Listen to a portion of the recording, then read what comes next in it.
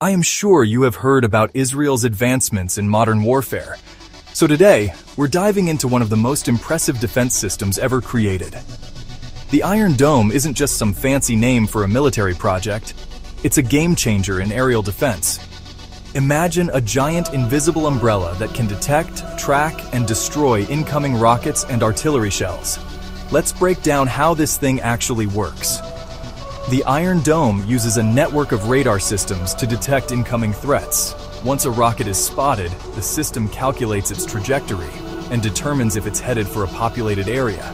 If it is, that's when the magic happens. The Iron Dome launches its own interceptor missile to blow the incoming rocket out of the sky. All of this happens in a matter of seconds. It's like having a superhero constantly watching the skies, ready to leap into action at a moment's notice. The Iron Dome has been a lifesaver for Israel, with a reported success rate of around 90%. Imagine if 9 out of 10 punches thrown at you in a boxing match were blocked before they could even touch you. That's the kind of protection we're talking about. This system has fundamentally changed life for Israeli civilians, allowing a sense of normalcy in areas that were once constant targets. However, it's not without its challenges.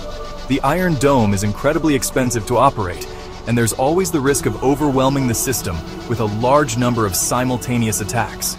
Plus, as with any technology, there's a constant race to stay ahead of countermeasures.